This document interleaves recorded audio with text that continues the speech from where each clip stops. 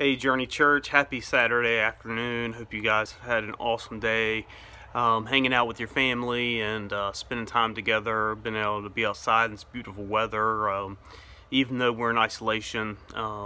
Guys, I miss you guys so much, and I look forward to the day where we're able to be together once again face to face. But man, I've also enjoyed this time with Suzanne and Camden.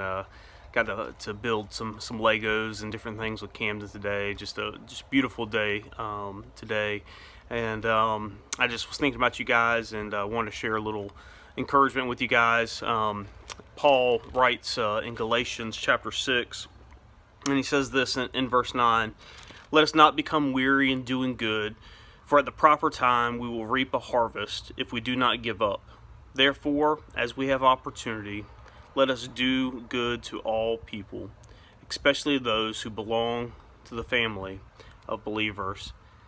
Journey Church, I just want to encourage you guys to not give up on doing good.